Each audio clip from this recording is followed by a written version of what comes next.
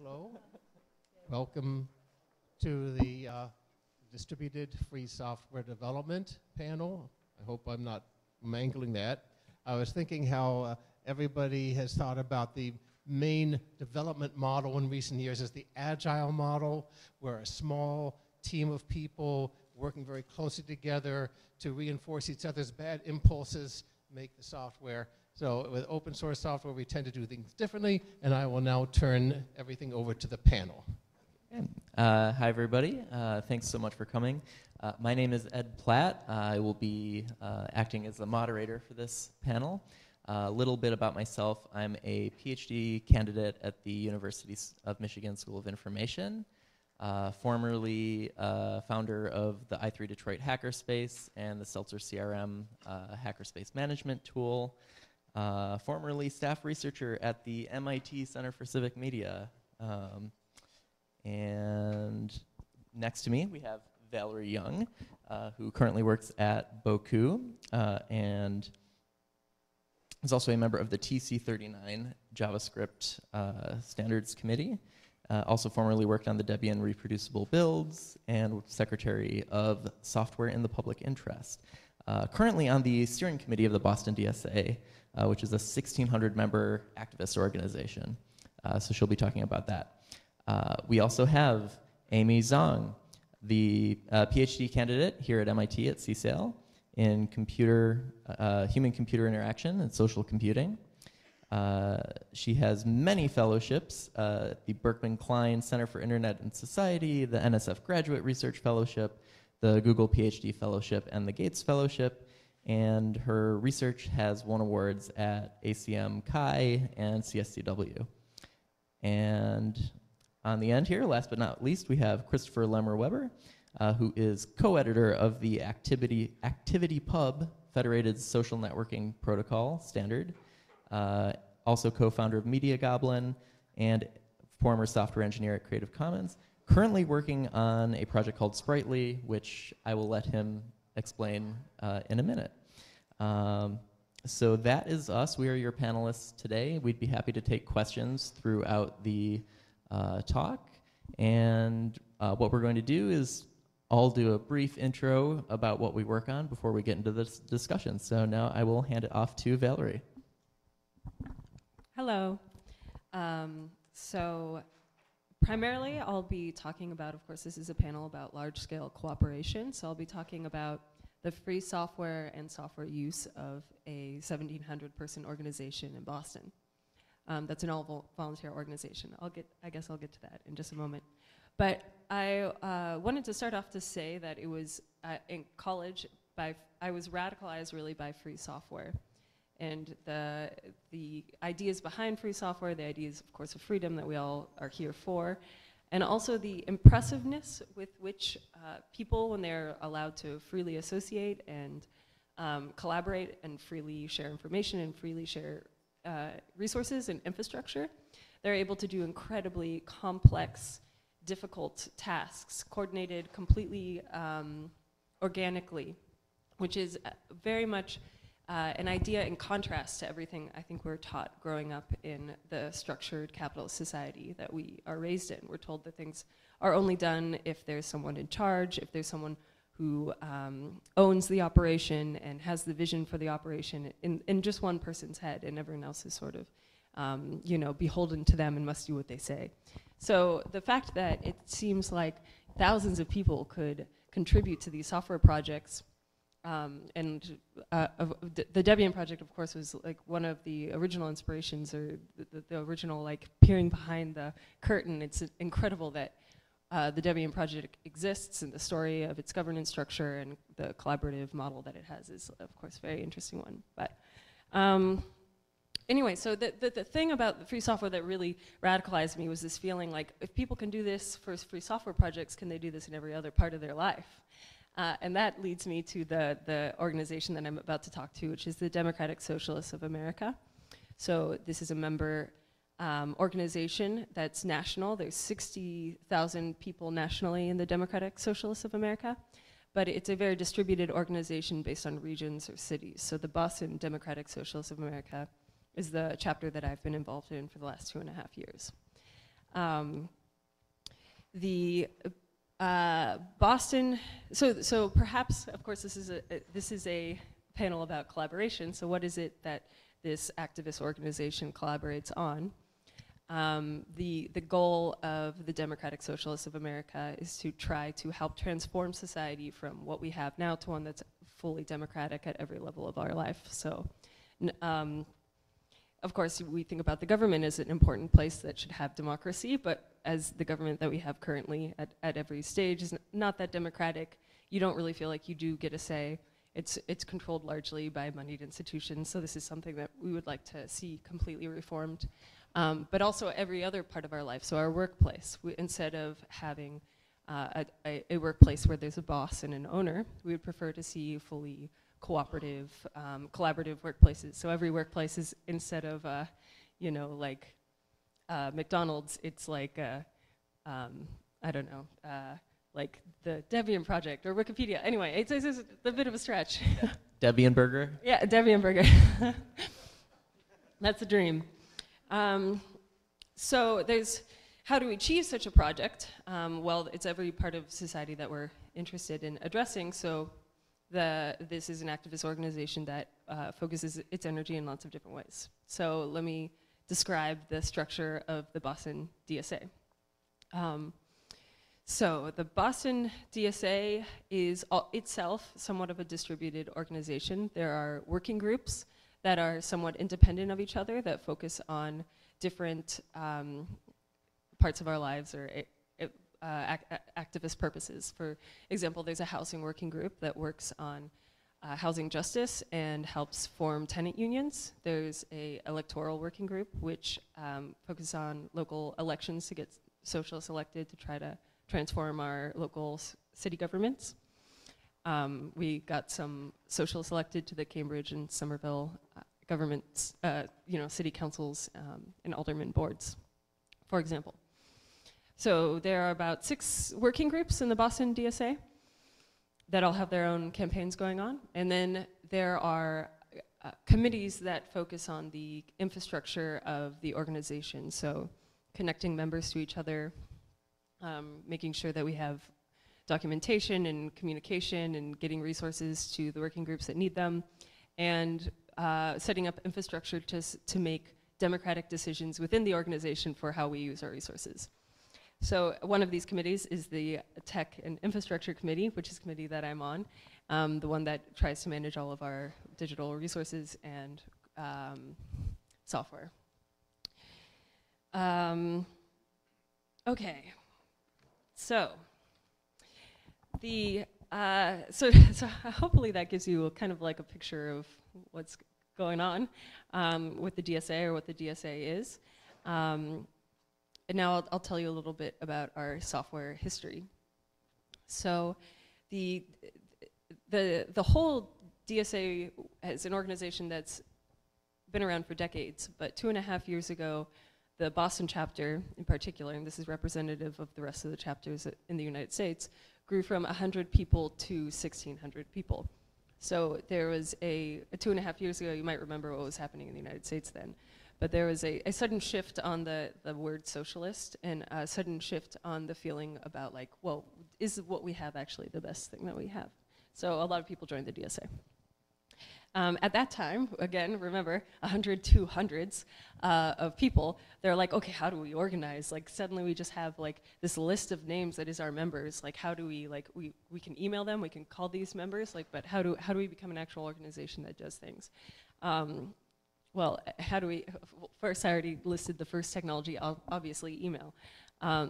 Email is a huge part, and email, when we are thinking about email and we're thinking about these different groups that are working on different things, people need email lists, and what do we use but Google Groups? In fact, all of the technical infrastructure in the very beginning was Google Groups, Google Drives, Google Spreadsheets, and of course, Facebook for events, and Twitter. And we haven't been able to move away completely from these resources. We're pretty married to them in some sense, because we want to use the thing that has the lowest barrier to entry for our members, who are many of them not technical, and many of them don't use computers very often. and everyone has an email. Almost everyone has a Gmail account, and so it's very like everything is connected to their existing computer workflow.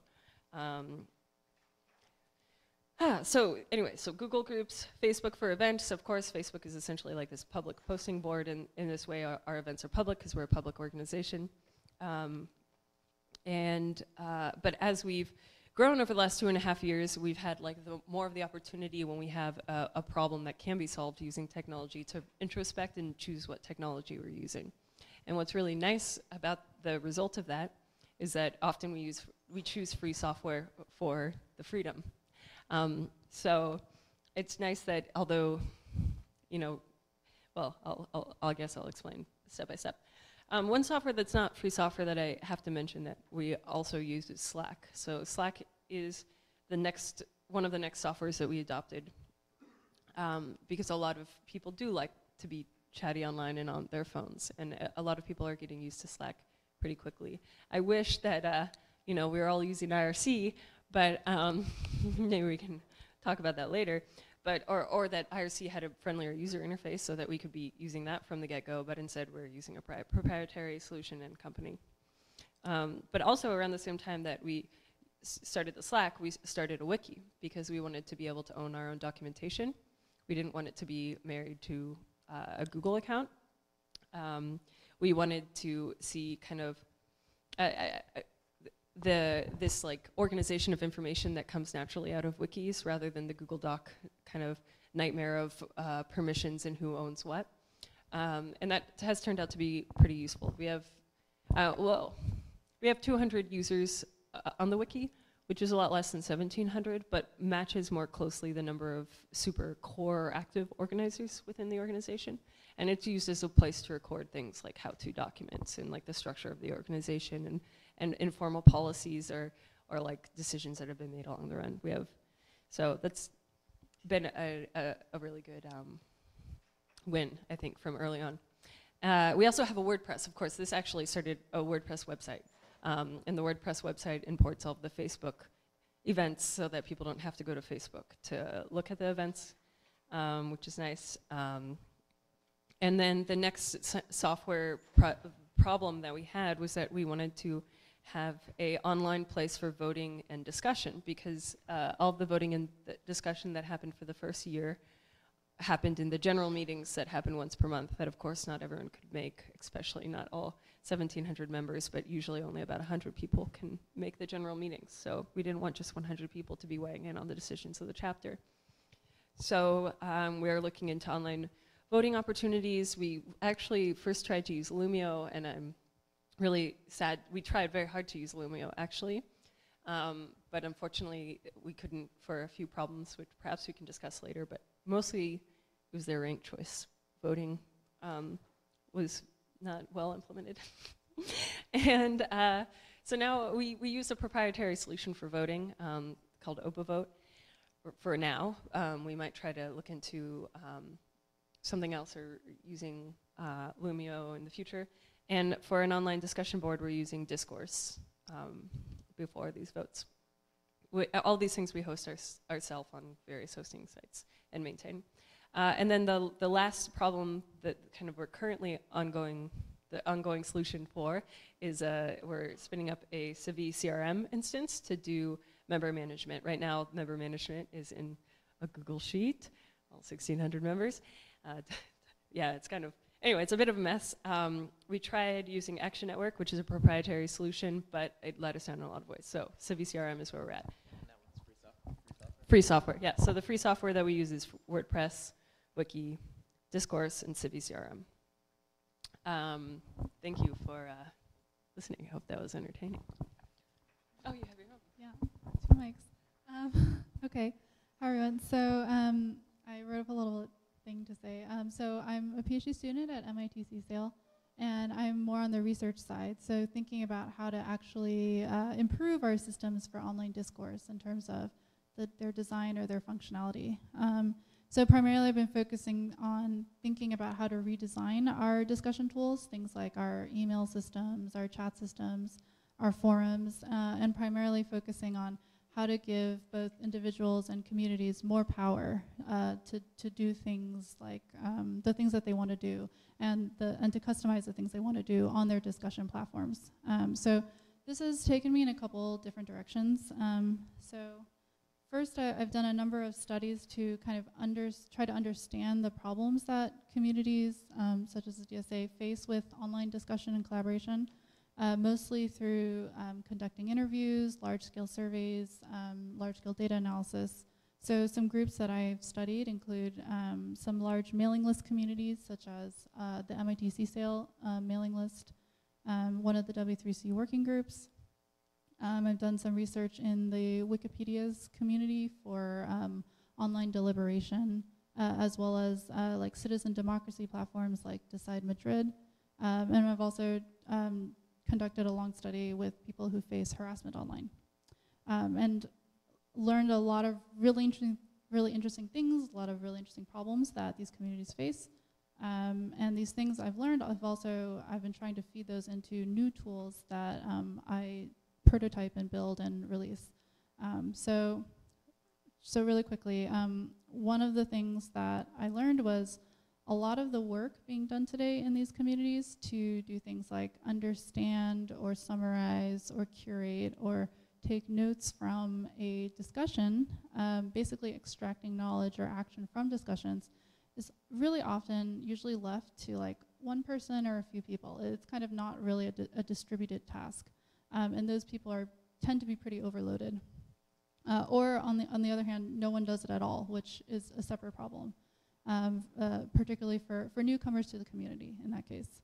So I've seen this crop up in a whole bunch of different communities, like folks who are closing RFCs on Wikipedia. This is like a really small community that of people who are doing that, who are pretty overloaded.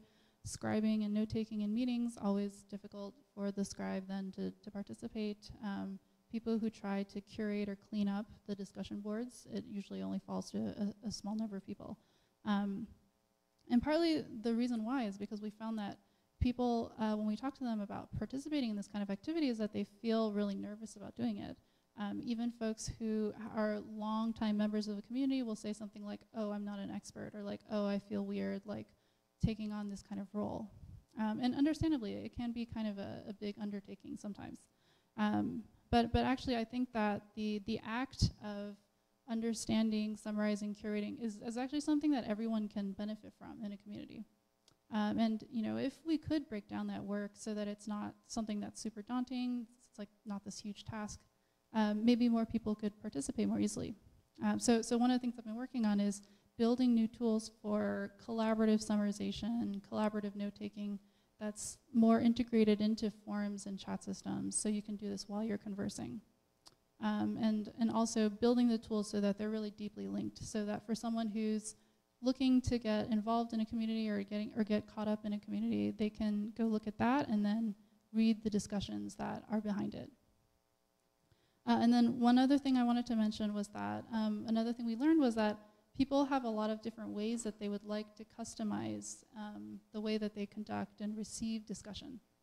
But a lot of the systems that we use today have really kind of rudimentary personal filtering or targeting or moderation capabilities. So one example, a great example, is mailing lists, actually. Everybody uses mailing lists, but there are not many features on mailing lists for doing this sort of thing.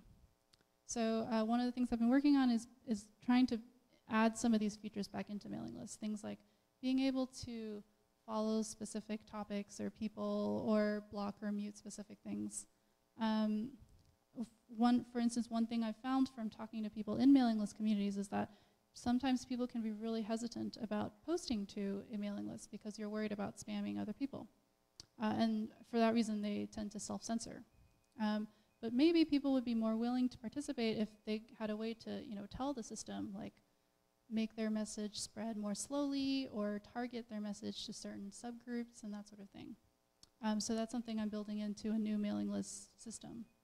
And then on the other side, the receiving side of the equation, I've been speaking to some folks who deal with online harassment, like I mentioned. So folks who are getting kind of mobbed with a lot of hateful messages. And there I've been working on a tool to help people recruit friends to help them actually moderate their inbox for them.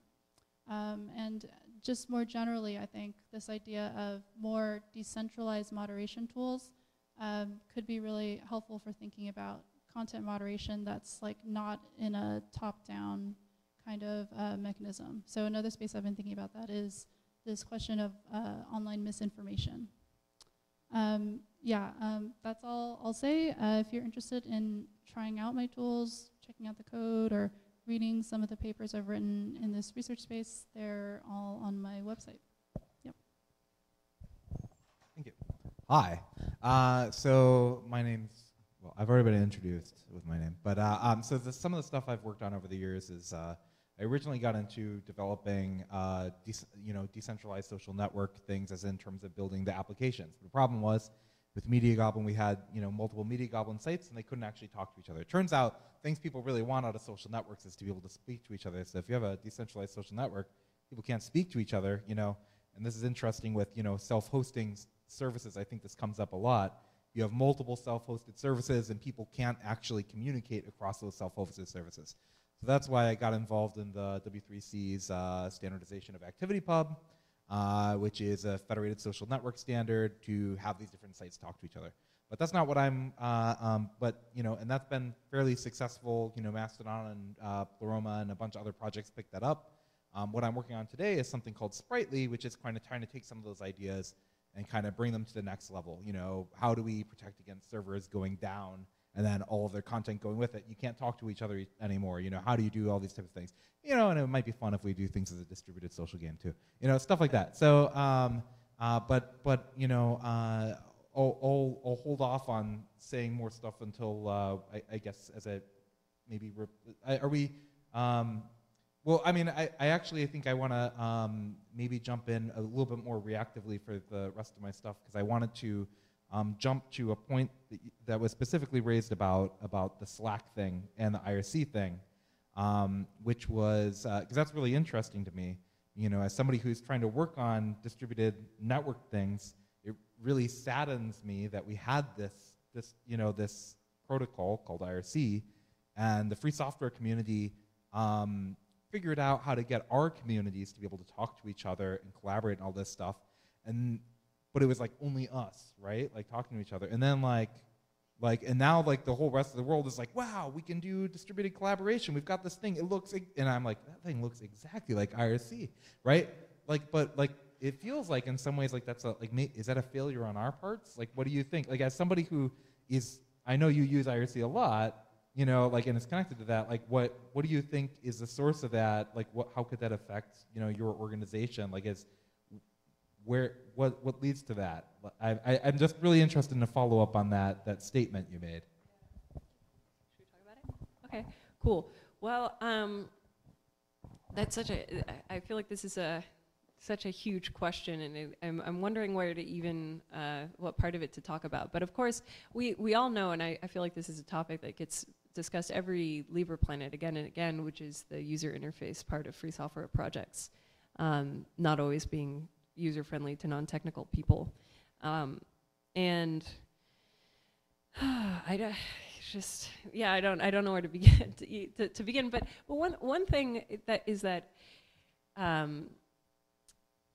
most people who are not free or not engineers or nerds really want to use what's right in front of them, and are, I think, just mostly influenced by fads in what technology they get to use.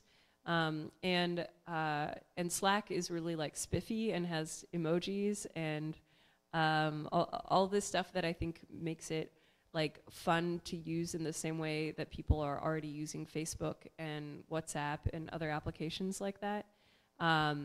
So IRC doesn't have those bells and whistles. I think maybe before people got really used to having those bells and whistles, it might have been a little bit more easy to imagine convincing social movements to use something like IRC. But of course, we would also need really great user-friendly clients for them. And we've never had that. I think there maybe are some clients for IRC on phones, but I've never used one. And are there? I don't know. But there are IRC clients for phones. And of course, then your organization would have to host an IRC server. Or, right? or And- use a and- channel on an IRC server. Right, yeah, and like if Slack just provides that for you, you know, Right. then But it's frustrating because IRC does provide that for you in a way. If you could make a channel on an IRC server, right? if you choose somebody else's. If you choose someone else's, which is what people are doing with Slack. They're choosing someone else's servers to like host their organization's data, right? So there's so many parallels. It's so frustrating, but it really all comes down to the usability and the popularity of software in this fad-like way, I think. Just want to jump in with additional thought on that. So in addition to the kind of shiny appeal of things like Slack, I wonder how much of it comes from being backed by venture capital and venture capital firms that are saying, hey, our other company's using this thing. You should use this thing. Let's spend some money on marketing. And I wonder how free and open software projects could respond to that or reach that number of people without that type of approach. And I think there are some examples. Mastodon is one that comes to mind that have really reached a lot of people without any kind of major financial backing. And I'm wondering if any of you have thoughts on how to do that.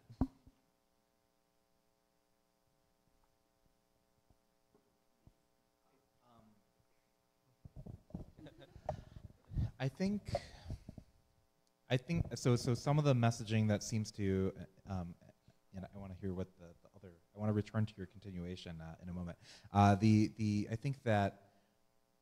So some of it sounds like a common thread that we've got here is that shiny and fun is really key, right? Like that, we might have all the right ideas, and in fact, I think a lot of because free software very early on was in the early frontier of figuring out how to do things, like how to collaborate on the internet. We figured out a lot of stuff, and yet we haven't somehow ported that to a lot of different communities. I'm sorry to throw in my spouse here, but my spouse, is trying to. Morgan Lemmer-Weber here is trying to work on, digital humanities projects, and has recently started picking up doing things, using plain text formats in Git. And how hard is it to get other people to, pick up those kinds of things, right? And yes, but there is a large venture capitalist organization backing Git, right? And of course, people are using that as their general place where they host things. But there's still a deep amount of terror of using something like that. And it might also be that our tooling has largely been built because, as programmers, conveniently, for historical reasons, most of our programming languages are not visual but are text-based, right? So we just built all these tools that were really nice for text-based people, and things like future revisions and stuff like that work with that kind of thing in mind. What happens if you're not, starting out with that kind of text-based thing? Well, we might not have built our tools with those kinds of users in mind. So I think it can also be, and I'm, as the Lisp enthusiast of the room, I'm extremely the type of person who can be very Lisp and Emacs, yeah, this is really cool. Who's can be very insular of these are the kind of tools that are fun for me. But I think if we aren't careful about figuring out, wait, how do we get this out of our group? We might have the best ideas, but then a venture capitalist organization might just swoop in and then take all of the nice structural ideas that we have, and then strip away all that user freedom stuff. It sounds like you're saying software developers need empathy. Yes. I just wanted to say that, there's something special about social tools also, which is that you have to consider network effects, right? So the only reason why I'm still on Facebook today is because there are a few Facebook groups that they have their conversations on Facebook, and I really need to be a part of that conversation, and those aren't happening elsewhere. And because then that means I'm going to Facebook, that means that other things can also reach me on Facebook. And that's true for a lot of the social tools that I'm on. It's there are a few people or a few groups that I need to connect with, and therefore I'm on those things. So I think one thing to consider is first, are there ways that we can open up that walled garden so that you can be in two places at the same time? So one example I think I talked to you about a little bit before was this idea of being able to post on Facebook and concurrently post on a mailing list, and having those things, hit the other thing at the same time, right? And so then you don't really feel like I have to be on Facebook to have this conversation. It can be mirrored on a mailing list. Same thing for Slack and IRC, for instance. Like, can you just have conversations that happen on Slack also happen on IRC and vice versa, and you can use the platform that you want to use. To bring that point back to the DSA, I think there's only one example where we do something like this, and it's the importing events from Facebook into our WordPress website to try to, again, I think we all lament the fact that Facebook is the only option we have, even though that most of the people in the Boston DSA are young millennials who use Facebook like more than any of them would ever like to admit. But they also feel this like feeling like this is a source of, like, this is a bad part of our life, the fact that like one company owns all of our data. Like, people are aware of this even though they don't have a background of user freedom or thinking about it from like the free software perspective. They still feel this like looming like, it sucks that we're married to this platform for the network effect. And like, it's very easy to make the argument like what you said, which is how can we make sure that no one is required to use Facebook? Slack is, I'm trying every day to battle the battle of like, I don't want to require people to use Slack, but it's getting more and more difficult because it's such a, like IRC, such a wonderful place to informally ask questions and get connected to people that you aren't otherwise connected to. A lot of that connection happens in in-person meetings, but not if you go to only one working group and what you want is like a designer. And you can post on Slack, and someone who participates in a completely different part of the organization can suddenly like help you out with that one project. It's incredibly powerful tool, but frustrating that it's such a walled garden. So something that's another interesting thread that seems to be coming out of this to me is about identity, as in terms of our identities online and how I hate to. You said something interesting to me, which was, I think that it was that the Democratic Socialist group is using email addresses as like the person's primary identity, right? Yeah, and I thought that was really funny because like who when people describe who they are, a lot of our current focus is into what you said about being able to. Shouldn't you be able to be on those multiple things? Well, the smug person in me might say, oh, well, that's what federation's for, right? Although we haven't really answered that in our federated social networks either, right? Ed, I'm sure you have also followed many people in the Fediverse where you notice they have like 20 different accounts. And they feel like each one of those accounts is for like a different kind of subtopic of themselves, right? And like, why do we have this cultural feeling? And is it cultural or is it technical? That we need, that like we don't have, I feel like there's two funny things here. One, when your identity is kind of like, I know a lot of people who introduce themselves by their Twitter handle, right? Like, I'm at whatever, right? And they have no control over their thing, right? Or by their domain name. I'm, whatever, I'm dustycloud.org, right? Except, that's also something I'm just leasing from ICANN. Right? I don't own dustycloud.org. I just lease it. I have a lot more thoughts about why I think our structure of identity is really problematic, the way that we've laid it out, and how maybe we can improve it. But I feel like I would get really rabbit holey about it. So I'm kind of, maybe I should throw it over to the other panelists to hear what what do you think about the way that we structure identity and we can maybe do better? I'll just add one thing to that. So the thing that I pick up as interesting there is that identity seems coupled to content. The community that you create content in is also your identity, your Twitter handle and your Twitter feed, your Mastodon username and your Mastodon feed. And in terms of community moderation, one of the great things about Federation and in open source or free software is that each community can define its own code of conduct, its own set of standards, but you only have one identity, so it's necessary to be able to participate in multiple communities somehow, and it sounds like you're saying that's lacking. and might be something that future software could pay attention to. Yeah, I also think, so I think there's some funny things about identity where the assumption that, the assumption that we only have one identity is false, right? Like, you know, you may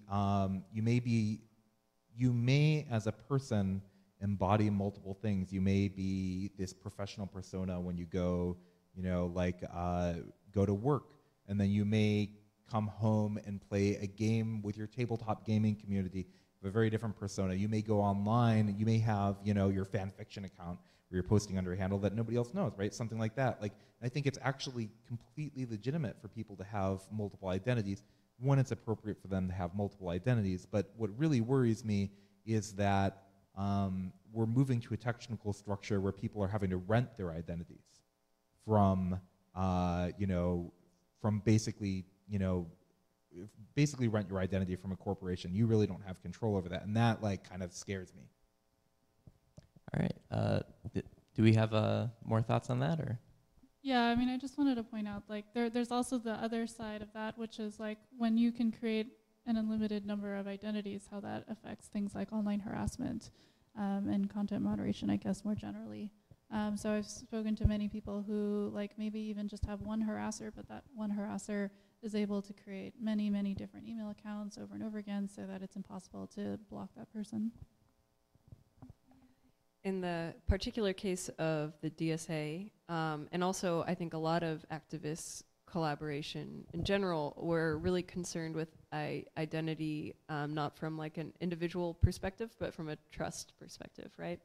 So in the DSA, we really want to know on all of these different tools that we use, we want to know that person, like their identity across all of these platforms. And we also want to know them into meet space, right? We trust people online when we know them personally and get to collaborate with them personally, and when we know other people that we know in person who know them. At least within like the DSA, we're constantly just, you know, trying to create a huge network of trust in order to do these complicated projects that we're doing, that are sometimes adversarial to the state or the right, the alt-right. So, yeah, but at the same time, there's like this concern about protecting people's like rights to privacy. We don't want to be publishing members' names where they don't want to be published, in case they are vulnerable. So. I'm only adding more lists, like more to the problem of identity, but it is interesting, and perhaps I'll just explain, maybe this is interesting for the audience, that it's true, what we have is a list of member names and emails, and it's that email that we use to prove who they are before they get access to a new kind of resource. We email them, and we're like, is this person? And if they email us back, we're like, this email now has an account on this, like, you know, whatever it is we want, and that's how we track members across all of these resources. But it is what it is. It works. It's still renting, I suppose.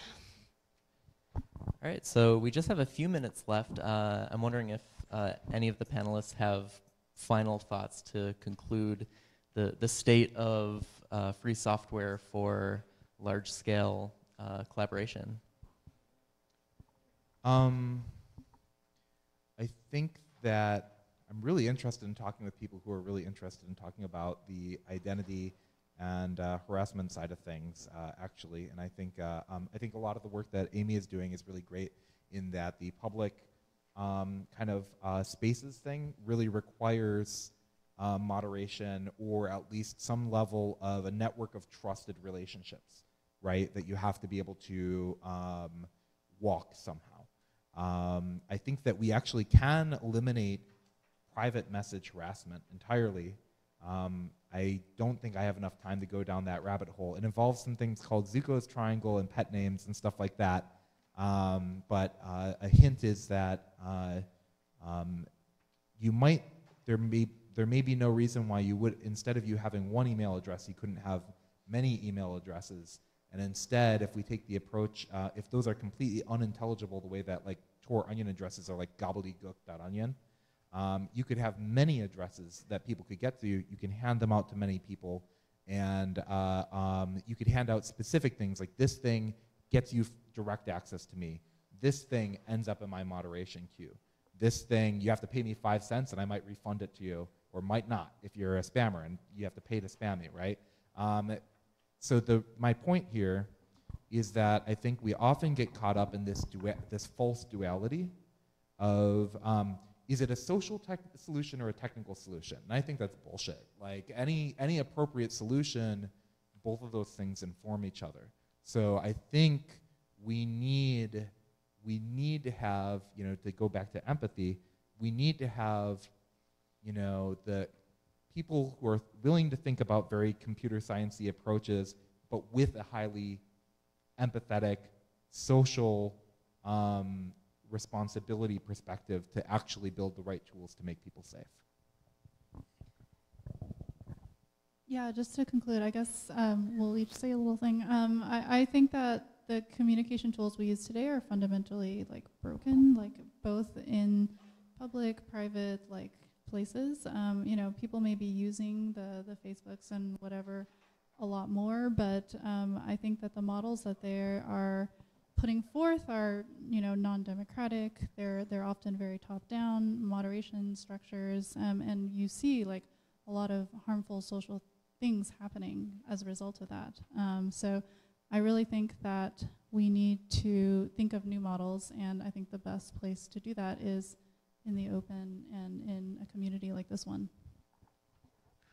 I want to say a pretty positive note about the free software use by large-scale cooperative projects, and again, also how excited I am about the work that both of you do from the perspective as an activist, because the story that I told at the beginning was a story of a whole organization choosing free software solutions again and again because, again, we have the freedom, we get to control it. And also because as these software technologies become more part of the mainstream, there are just more and more people that are familiar with using them. And I think maybe there's this thought that a lot of free software projects are only usable by free software people, and I think that the DSA is proving that to simply not be the case. There's just more and more people who are programmers and tech savvy, and if there's a free software solution, we will prefer it because it is more free. We have more control. We have the feeling that we might be able to contribute and that the community will support it and that we aren't reliant on a company that we can't trust.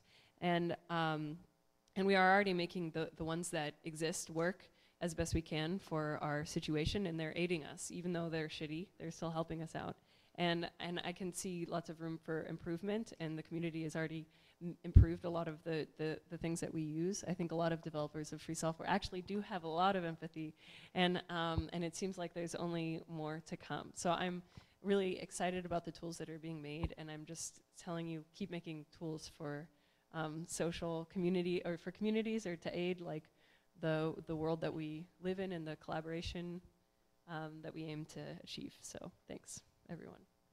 Yeah, I think that's a great note to end on. So thank you all for coming, and thank you, panelists.